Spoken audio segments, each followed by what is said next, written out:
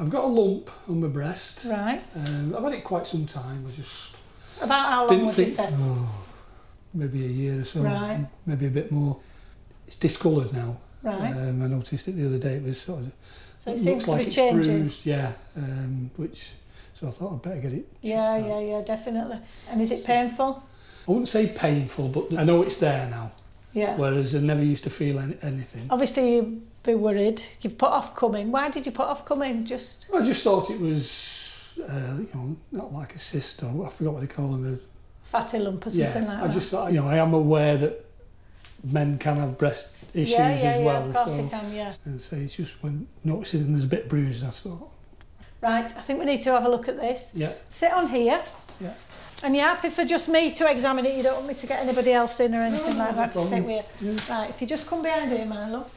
I've just got to put a mask on when I actually get close up to you. Yeah, do you want me to put mine on? Well, you can if you want, yeah.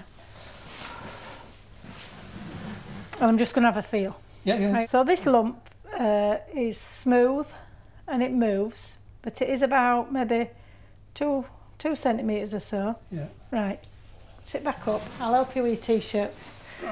You sound like you're from the wrong side of the Pennines. No, we don't want to fall out, you know. You can't beat West Yorkshire. Right, so this lump feels smooth and it moves when I touch it, and they're really, really good signs. It is just in your breast tissue.